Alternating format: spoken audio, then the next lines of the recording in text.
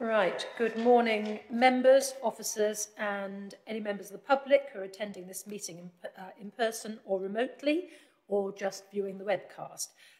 Welcome to this meeting of South Cambridgeshire District Council Cabinet. The normal procedure in Cabinet is that we take votes by affirmation, and we'll continue with that tradition. When we move to a vote on any item, I'll ask if members agree with the proposal. But only members who are present in the chamber today will be able to move and second motions or to vote. And members present virtually will be able to speak in the debate. So if members who are attending virtually would indicate a wish to speak by using the chat in the Teams meeting, please, and then I'll bring them into the debate as quickly as I can. And those present in council chamber, just raise your hands as normal. So can I just confirm that the meeting is quorate, please? Jonathan? Thank you, Leader. I can confirm the meeting is quorate. Thank you very much indeed. So now I think we've got non-cabinet members present. I think we've got Councillor Claire Daunton present, Councillor Anna Bradnam present, Councillor Peter MacDonald, who's a member of Cabinet, and Councillor Richard Williams, as far as I can see. So welcome to all of you, and welcome to... Oh, and Councillor Sue Ellington. Sorry, Sue, I can see your name there, written very small. Jolly good. And welcome to ex-Councillor Douglas de Lacy. It's always lovely to see you, so thank you for giving up your morning to come and join us. Right, so moving on, item 2 is apologies for absence. So Jonathan, what apologies for absence do we have, please? So we've received apologies for absence from Councillor John Williams, the lead Cabinet Member for Finance, and Grenville Chamberlain, the Chair of the Scrutiny and Overview Committee. Thank you very much. Do we have Councillor Judith Rippeth as Vice Chair of Scrutiny and Overview present, please? She's having issues getting into the meeting, Chair. She's on her way. Jolly good, thank you. Righty-ho. Item 3, declarations of interest. Do any members have interest to declare in relation to any item of business on this agenda? No? If any interests subsequently become apparent, just raise them at that point, please. So, moving on to the minutes of the previous meeting. Members are asked to approve the minutes of the meeting held on the 7th of February 2022, and I move the approval of those minutes as a correct record. Are there any issues arising from those minutes? No. And Councillor Neil Goff, I think you're seconding. I'll second those. Thank you. So do members approve the minutes? Okay. Anyone wish to vote against? And anyone wish to abstain? No. Okay, thank you. So Cabinet therefore agrees the approval of the minutes as a correct record by affirmation. Public questions. We've received 2 public questions. The first from Mr. Daniel Fulton. Is Mr. Fulton in the meeting, please? No? No? All right. So we will send Mr. Fulton a written reply to the question that he's submitted. So moving on to Dr. Douglas de Lacy. Would you like to put your question, please? Thank you very much, Leader. My question is as on your order paper. Thank you very much. And I think Councillor Neil Goff is going to respond to your question. I am indeed, Leader. Thank you. Thank you, Dr. de Lacy, for your question. Very good to see you as well. So, welcome. So I'm going to give you what hopefully will be a fairly full response to your question, but feel free to follow up with a supplementary, as you are well aware, is your right to do so afterwards. So, having spent 24 minutes on the phone to a certain ferry company on Friday before giving up and hanging up, and then a further 33 minutes on Saturday before finally reaching a customer service person, I really understand very much the frustration of the long wait on the call centre, which I think is the focus of your question. However, the experience I had last week was not just about the wait time. It was exacerbated by several other things. The terrible music, the repetitive instruction to go to the website to solve my problem when the reason I was calling was that the website told me that I had to call to solve my problem. The lack of any information on where I was in the queue, and any other information which was provided about how long I was going to be able to have to wait. So it is very difficult to capture the experience of frustration in a KPI. What we have reported, as you have highlighted in your question, is the basic average call wait time. And I'm sure you've noticed that progress is being made in that, in the sense that in December 2021, that was down just to 32 seconds. And I agree with you, it is a very crude measure because it doesn't give you any indication as to what the potential range of outcomes are. But I assure you, we've been thinking about the problem since you've left the council. The new telephony system does give us the ability to monitor wait times with additional granularity to analyse the situation and understand the nature of the problem. For example, we've looked at the simple relationship between the number of calls received per day and average wait times. And unsurprisingly, this indicates that the call centre can cope with calls in the range of 600 to 700 calls per day very effectively. But then as soon as those call rates increase beyond 600 to 700, call wait times increase dramatically as the number of calls being added to the system exceeds what can be actually dealt with. And it's those sort of insights which have been really helpful in trying to address the root objective, which is to improve the level of service. We've also been introducing new features to address the frustration of the long wait directly. The most significant of these is the callback service, which has been operating since November. The call kickback kicks in at 5 minutes and gives the caller the opportunity to receive a callback from the council. And it stops the long tail of waits that you were very concerned about. And it's quite interesting to note that even in December, when that call wait time had been reduced to 32 seconds, there were still 118 callback requests which we received. So even when there's 32 seconds, that's at least 118 people who are waiting more than 5 minutes who actually get a callback.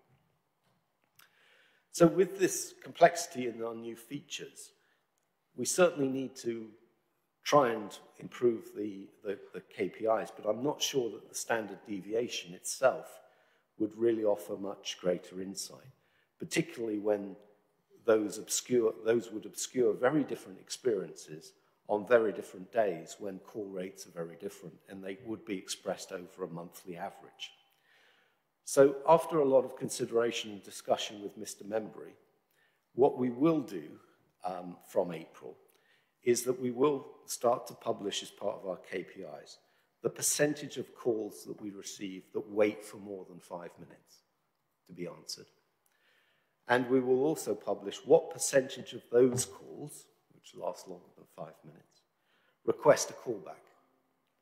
That will highlight both the number of people who are exposed to the long wait issue and the effectiveness of our callback service in serving those residents. Thank you very much for your question. Thank you. Dr. de Lacy, would you like to ask a supplementary question? If I may, Leader, please, yes. I'm very aware of much more frustration than the call centre provides. My parish council banks with the cooperative bank, which normally leaves you for between 45 and 90 minutes before it answers the phone.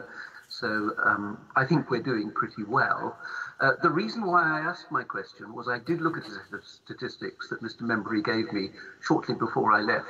I was very surprised to discover that there is a very large number of calls which are terminated within 5 seconds. And that, of course, affects the average very significantly. So I'm delighted to hear that there will be figures about calls of more than 5 minutes and also the fact that callback is allowed. One other datum that I think could be usefully provided is the actual numbers as well as the percentages. So we have some idea of just how many of our residents are not actually receiving the care we'd like to give them. And I wonder if that would be a possible addition. Thank you.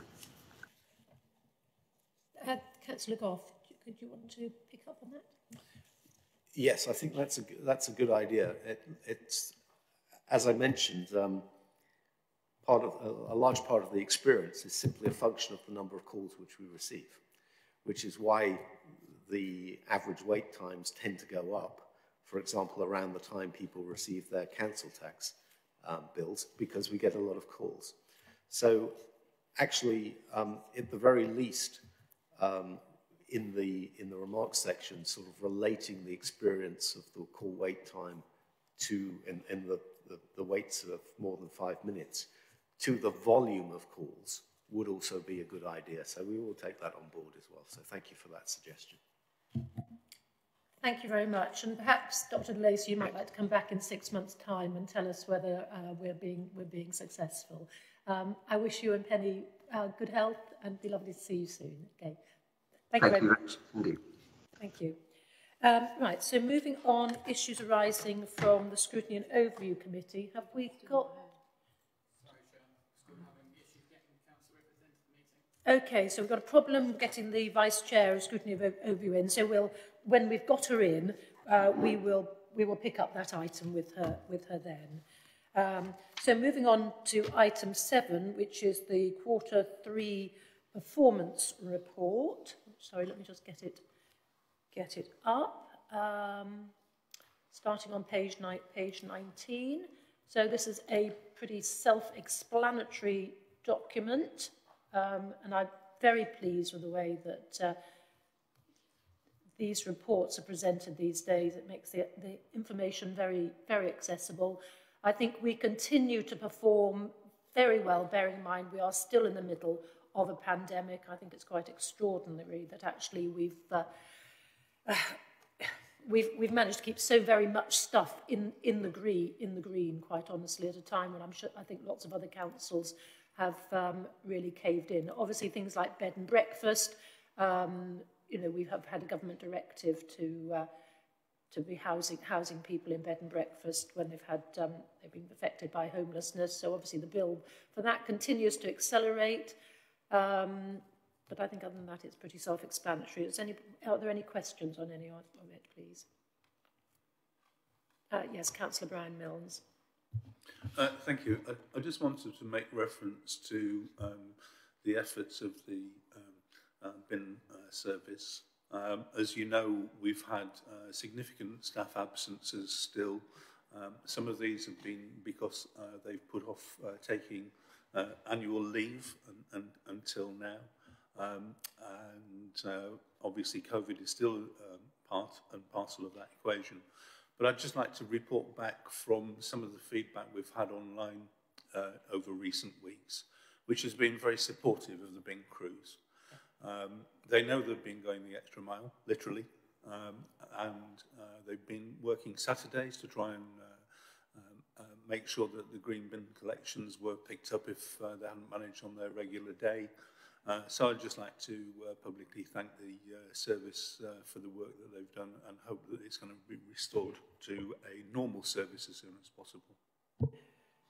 Thank you very much. Councillor Neil Goff. Yeah, so thank you, Leader. There were a number of comments at scrutiny which were made about the report which we've picked up on in this document, which I just wanted to highlight. So in terms of the format, the introduction basically now signposts the colour coding which is being applied to Appendix B in terms of the delivery of the business plan objectives. Also, as requested in scrutiny, all the line charts now have labels. Unfortunately, these are fairly small, which is the reason they weren't provided previously, but hopefully they're helpful in providing some context. In terms of the KPIs in Appendix A, AH21 now contains a short sentence to reflect the work's being done to improve the publicity of properties to ensure that those bidding on properties are well informed. CC 305, which was the issue around the complaints, now contains a commentary on the number of open cases at the end of the period, which was requested, I think, by Councillor Heather Williams. and that shows the very significant progress that's been made in clearing that backlog. The measure itself will now become more useful now that we're no longer mixing current and past complaints. And then in terms of Appendix B, both B5.2 and B5.3, the ratings remain unchanged, but the items now contain updated comments in the light of the discussion at scrutiny, providing a clearer picture of the consultation that has taken place and the status of the Civic Hub plans, based on further information provided by officers. So thank you to Mr. Membry and to Mr. Ledger for updating the report in that way. Thank you. Thank you, and I believe you're going to second this. Okay, yes. So my thanks also to Kevin Ledger, who has really taken responsibility for consistently improving the way that we present this data. You know, the narrative now is very self-explanatory, so it's massively improved on what it was. And thank you to Jeff as well for his oversight of this. Okay, so in the absence of anything from scrutiny, is this a problem we're going to be able to resolve? I can't be 100% confident. No, oh dear, okay, all right, thank you. So is there are there any questions from anybody other than Cabinet members on this? No? Okay, thank you very much indeed. So the recommendation is set out in paragraph 3 of the report. To A, note the KPI results and comments at Appendix A and progress against the business plan actions at Appendix B. And B, note the reduction in target in relation to land charges search response days as part of a phased return to pre-COVID target levels by the new financial year, as detailed within the comments section at SX025 at Appendix A. So do members agree with the proposal? Agreed. Anyone want to vote against? Or anyone wish to abstain? Thank you. Cabinet therefore agrees that the proposals by affirmation. So moving on now to item 8, the annual equality scheme update and progress report. And Councillor Toomey Hawkins is going to present this, and I believe Councillor Bill Handley, you're going to second it. Thank you very much indeed. So Councillor Hawkins. Thank you, Leader.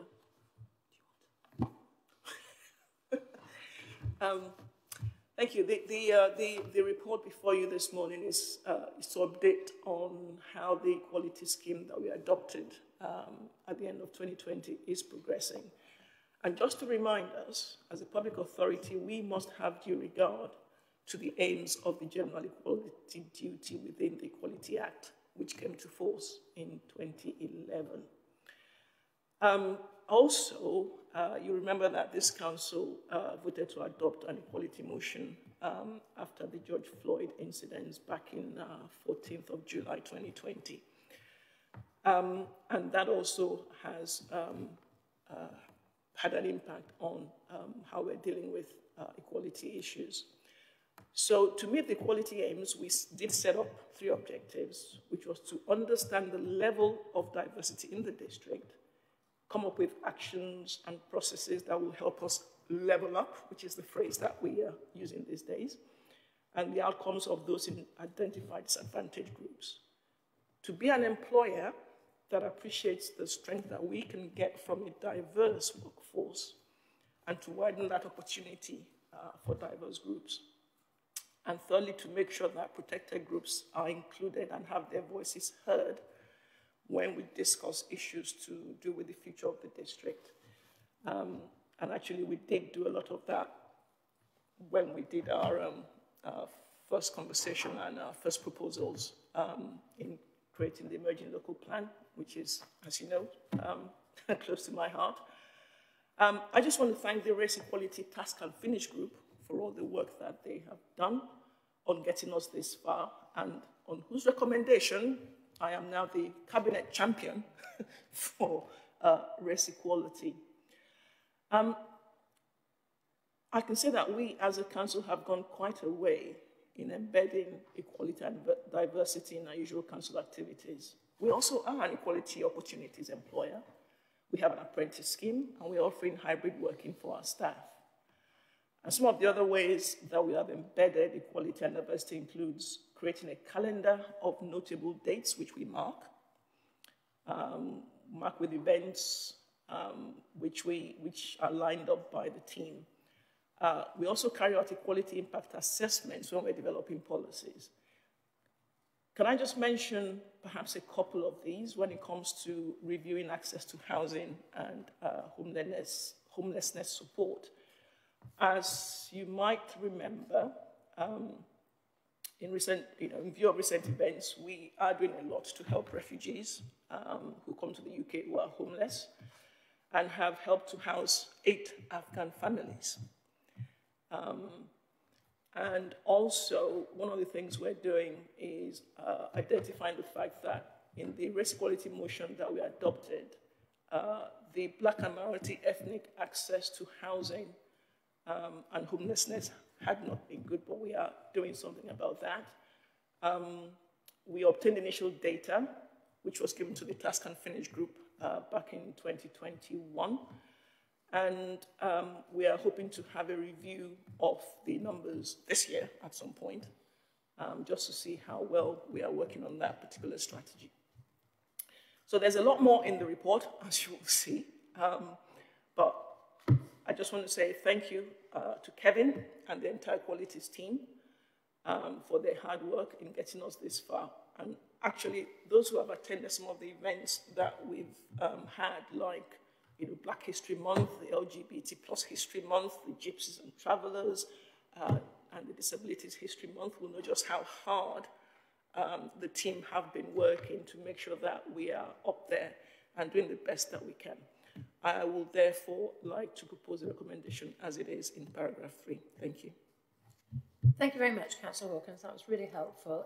Councillor Handley, do you want to speak on this? I don't think I want to add very much more from what Councillor Hawkins has said, except to say I endorse it and thank the officers for a clear and well-presented report. It's very good. Okay, any questions from members of Cabinet? No. Anybody else like to ask any questions?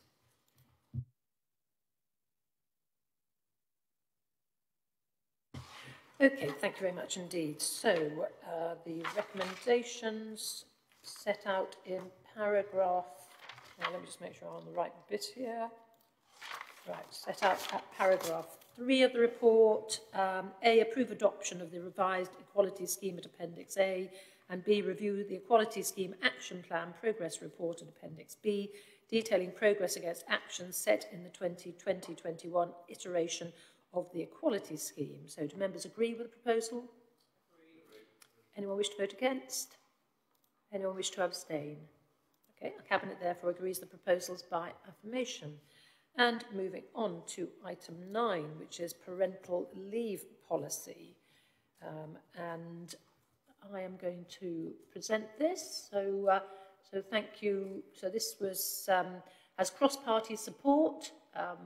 We all agree it was it's a really important thing to do in order to ensure that we have a membership of councillors representing all age groups, that being a parent doesn't preclude you from being a councillor, because in fact it's really important that we have councillors who represent people with young children and with families, and our job is to make it as easy as we possibly can for people.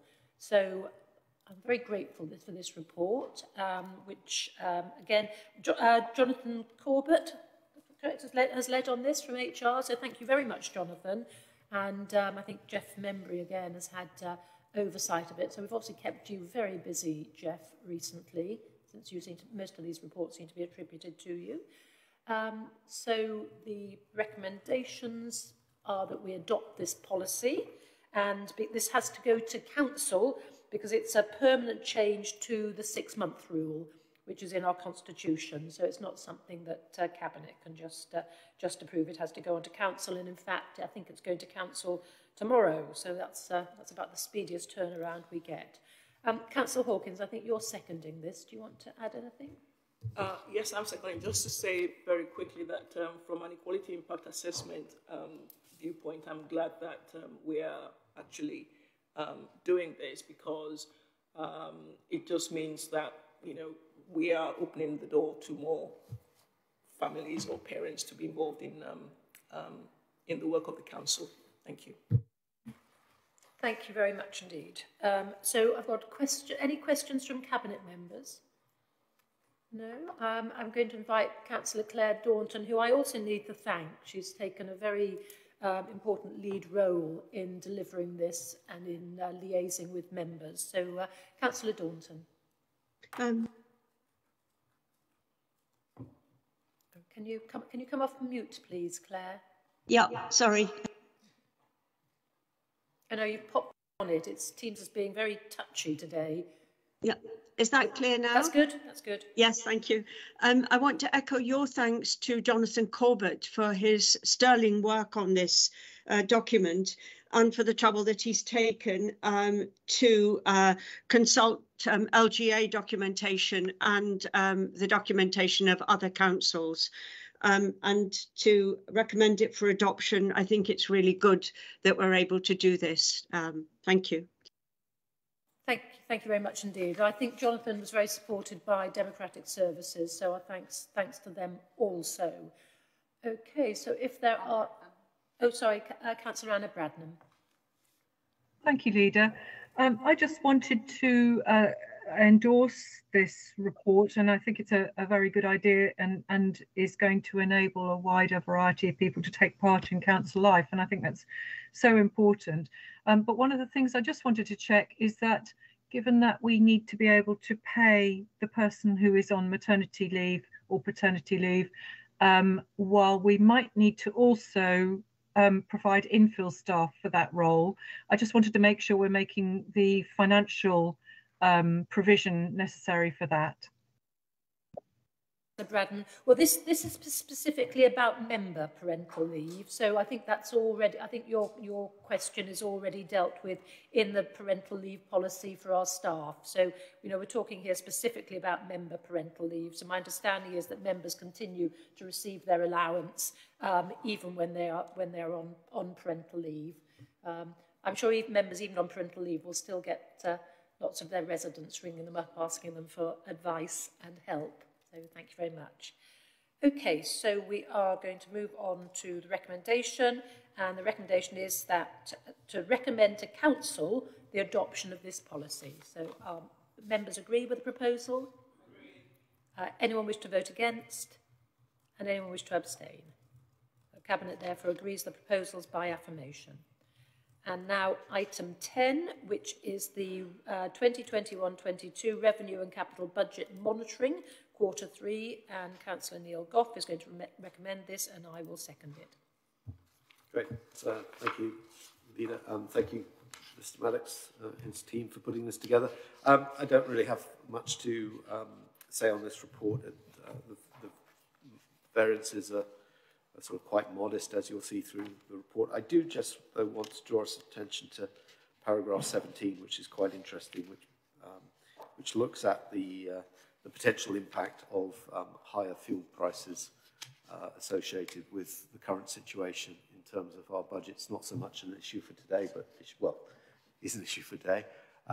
But certainly when you look at 22-23, the potential impact of that could be quite significant. Obviously, it's not within the scope of this report, which is looking at 21-22, but I thought members would be of interest to it. Thank you. Thank you very much. Yeah, so we are doing some other work looking at the impact of the Ukraine crisis on the organisation operationally, but also the impact on our residents, and in particular our tenants, of course. So do any Cabinet members have any questions? Are there any questions from anyone else? Nope.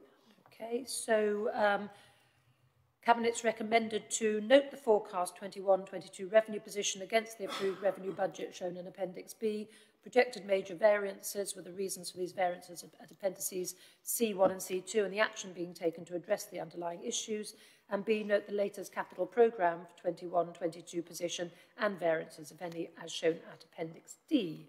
So I'm happy to second that. And do members agree with the proposals? Anyone wish to vote against? Anyone wishing to abstain? So Cabinet therefore agrees the proposals by affirmation. Thank you very much.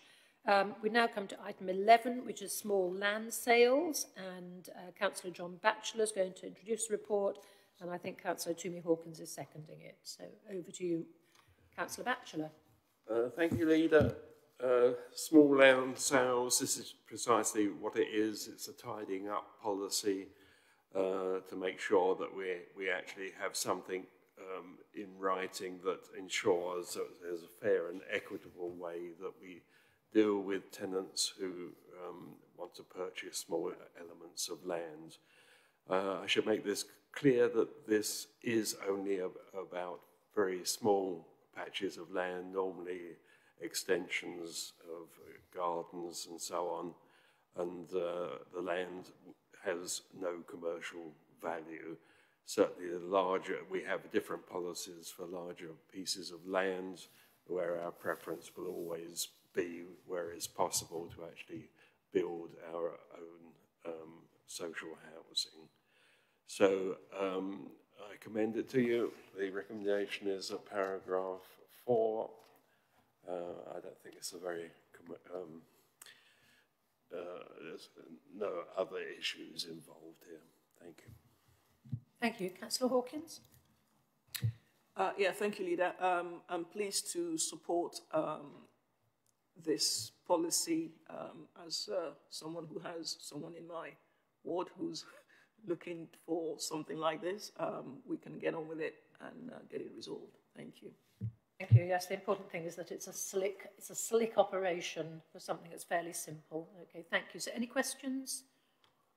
Nope. Okay, the Cabinet's recommended to approve the draft policy on small land transactions, HRA, attached to Appendix A, to be considered by the Housing Engagement Board, and authorise delegated authority to the lead member for housing to approve the final policies subject to minor amendments, if any, arising from the Housing Engagement Board. So do members agree with the proposal? Thank you. Anyone vote against? Anyone wish to abstain? Cabinet therefore agrees the proposals by affirmation. And item 12, renewal of Home Improvement Agency Service Level Agreement. And that is Councillor John Batchelor again, this time seconded by Councillor Bill Handley. Yep, thank you. So John Batchelor, thank you. Thank you, Leader. Home Improvement Agency is a shared service. The contract is coming up for renewal. It works with the disabled and vulnerable in our communities to improve life for them. So it's a valuable service. We have had some concerns about the performance in recent times with very long waiting times. This is being addressed now, and we're making regular monitoring exercises. But basically, it's a good service that we want to continue.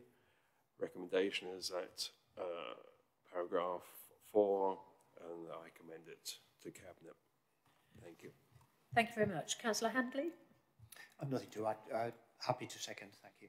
Thanks very much. So, and this is actually a really important service, and my understanding is that there had been huge improvements prior to the pandemic in performance, you know, really, really good improvements, and then of course the pandemic set everything back, but not as badly as it might have done. So it's, you know, hopefully they will get back to where they were as quickly as possible, because it is a vital service which really makes a difference to people's lives. So Cabinet's, sorry, any questions for anyone? No? Okay, so Cabinet's recommended to approve the renewal of the Cambridgeshire Home Improvement Agency Shared Service Level Agreement for a further 3 years up to the 31st of March 2025 at Appendix A, and the continuation of the current funding arrangements with the County Council. So, members agree with the proposal? Anyone wishing to vote against? Anyone want to abstain? No. So Cabinet therefore agrees the proposals by affirmation. Gosh, we're getting through to rate of knots here. So, maybe famous last words. Item 13, the interim position statement on first homes. So, Councillor Batchelor introducing this and Councillor Hawkins seconding it. Councillor Batchelor. Yeah, thank you very much, Leader. First homes, can I just remind members, this is one of the government's latest idea about getting people on the housing ladder. It's a discount market housing scheme, which means that developers provide housing at a discount of between 30 and 50% of the market rates. So it's actually the developer who does all the initial work in getting the clients and so on. Where we come into it is that it has to be administered in the long term. Members will also recall that we were rather dismayed at this particular policy because there was a requirement by government that 25% of all housing delivered by S106, or in other words, affordable housing, had to be as first homes.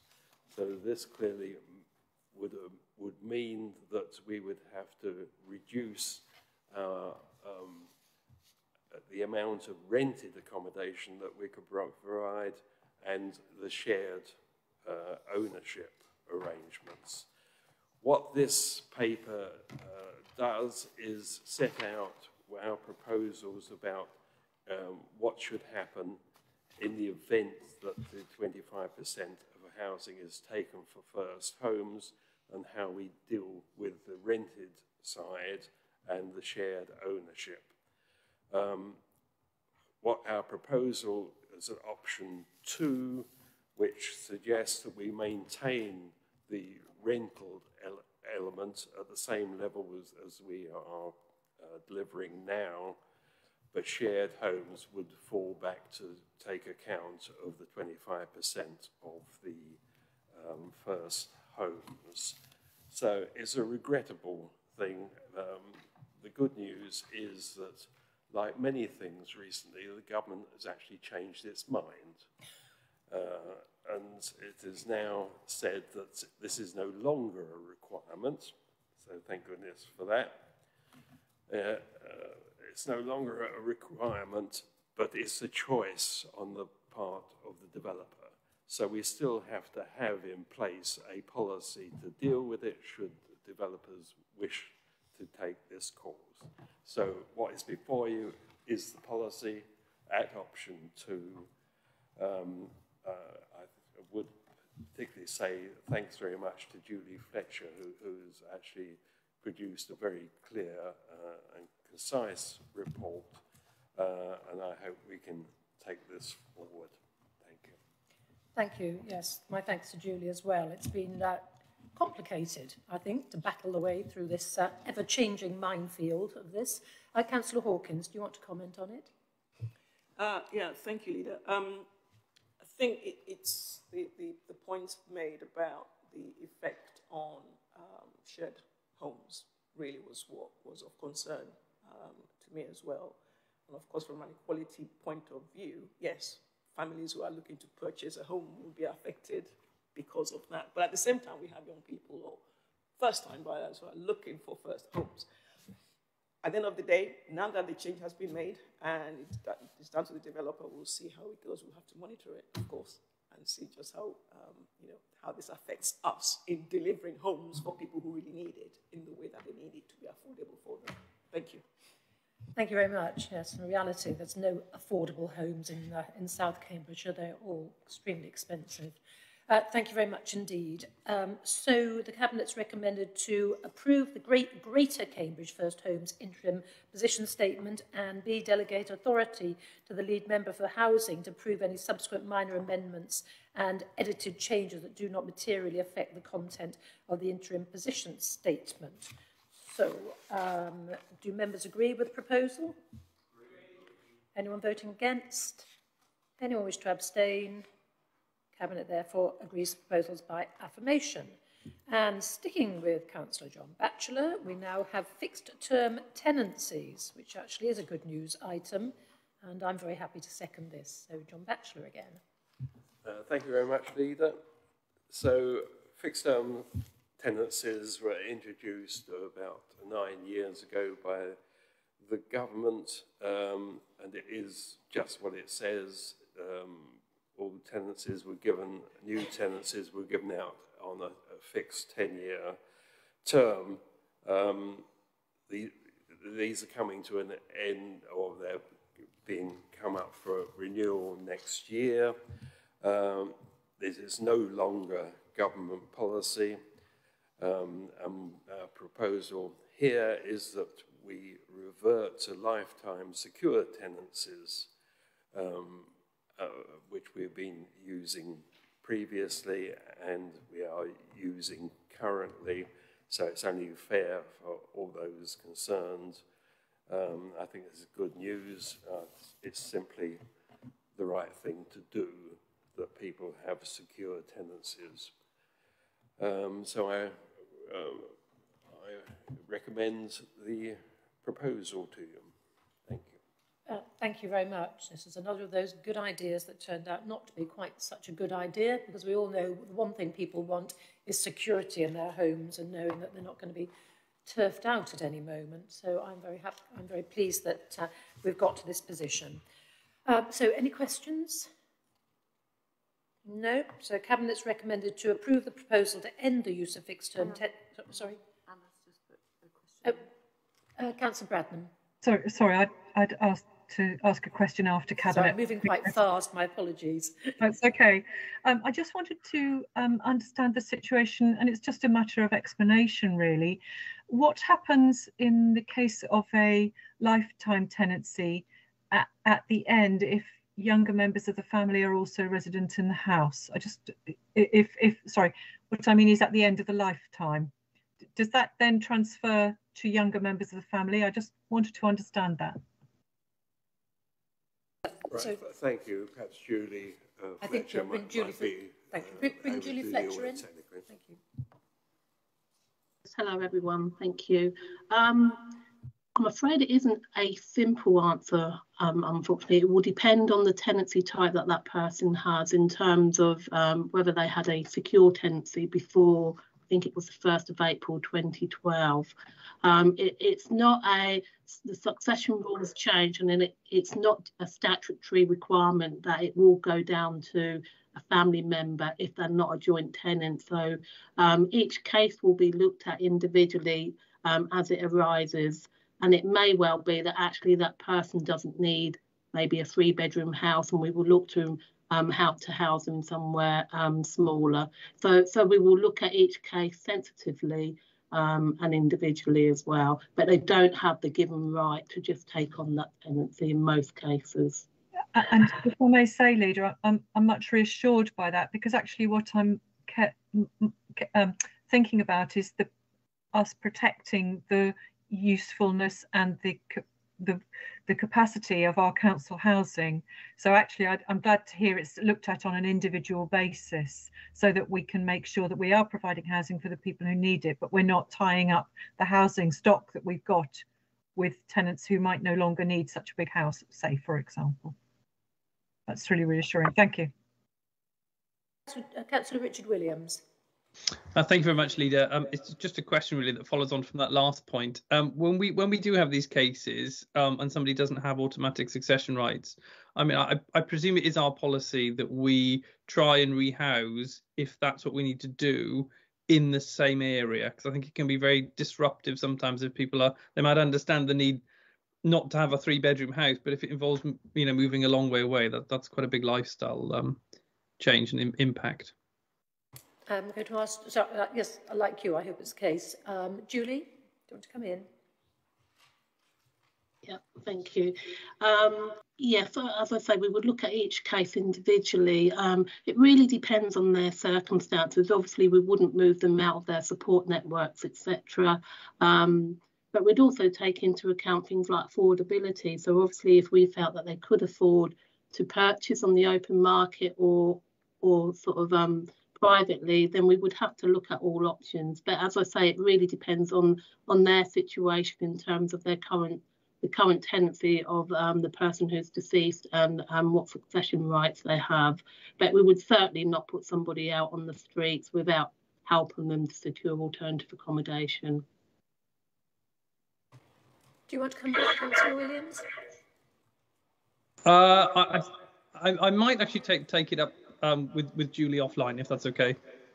That's fine. That's fine. I mean, I have every confidence in the housing team. They are immeasurably caring of people, and I've seen numerous examples of that.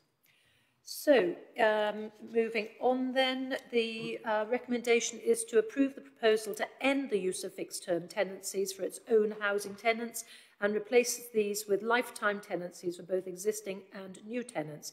The Council's approach to introductory tenancies will remain unchanged. Introductory tenancies are for a period of 12 months but can be extended for a further 18 months if the tenancy has not been conducted in a satisfactory manner. So, do members agree with the proposal? Thank you. So, I'm just checking that. Yeah. Does anyone wish to vote against? Anyone wish to abstain? Cabinet therefore agrees the proposals by affirmation. Now, we're moving on to item 15, which is the Ermine Street Housing review of the business plan. Please note, Appendix A of this item is restricted as it's commercially sensitive. It's not anticipated that decisions will need to take place on the appendix. However, if requested, a move to confidential session will be required. This includes the exempt scrutiny overview report at agenda item 18. So, does anybody wish to discuss any of the exempt, commercially sensitive parts of this report? Okay, well, we can always move into closed session if anything changes, but we'll stay in public session for now. So, Councillor John Batchelor is going to present this, and I think Councillor Neil Goff is going to second it. Thank you very much, Leader. So, what we've got before us is the latest iteration of the Ermine Street Business Plan, subject to annual review. So, Ermine Street, as we know, was set up several years ago with the object of getting to 500 houses. That is just about to be met in the next few weeks. But Ermine Street is not just an investment vehicle. A point I'd like to make, at least initially, is that Ermine Street is actually a close partner of our housing department. For example, they provided 3 houses in Camborne, which are houses of multiple occupancy. These are being used via Shire Homes as temporary accommodation, which helps to service our bed and breakfast accommodation requirements. Equally, they have provided 4 properties for Afghan refugees and are standing by should the need arise to do the same to support Ukrainian refugees. As well as renting properties on the open market through their own ownership, they are also have a significant business in taking Ministry of Defence homes on 5-year leases. They improve the properties and rent them out. They currently have 3 lease arrangements in place with the Defence Infrastructure Organisation. That's at Waterbeach, Bassingbourne and Brampton. All leases have been reviewed and extended for another 5 years, and the number of units increased by 6 in Waterbeach, 5 in Bassingbourne and 36 in Brampton, bringing the total number of leased properties to 190. The current acquisition position today is that the company has acquired 484 properties. There are 3 more in the pipeline. One is a block with 14 flats. Then they have 14 separate titles, so they count as individual properties. So this will make a total of 500, the target, which was set back in 2015.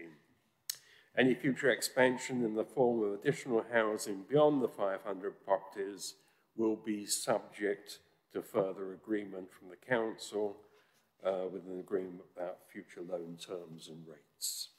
The company's work will benefit the council by £3.43 million in interest payments this year.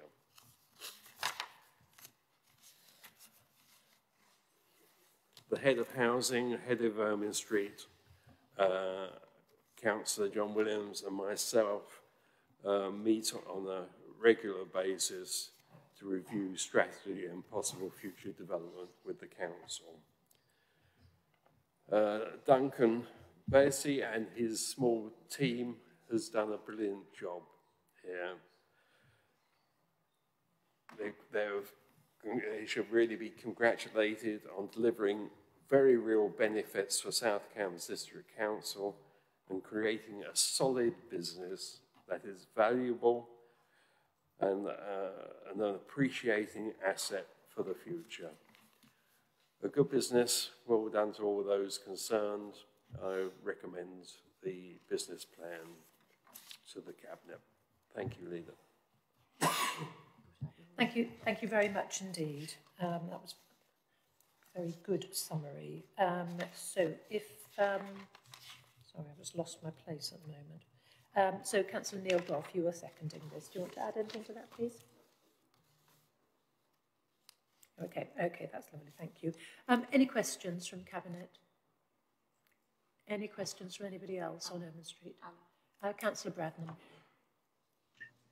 Thank you, Leader. I just wanted to, sorry, it was really for after this item, but I just wanted to report, I have just spoken to Councillor Rippeth to see if she wanted to join me here to take part in the meeting, but she said the internet has been so problematic, she's going to give her apologies for the meeting. Very much, yes, she did message me. I think she's very frustrated that team seems to have let her down at her end rather than ours. So that's a shame. But we've had their reports.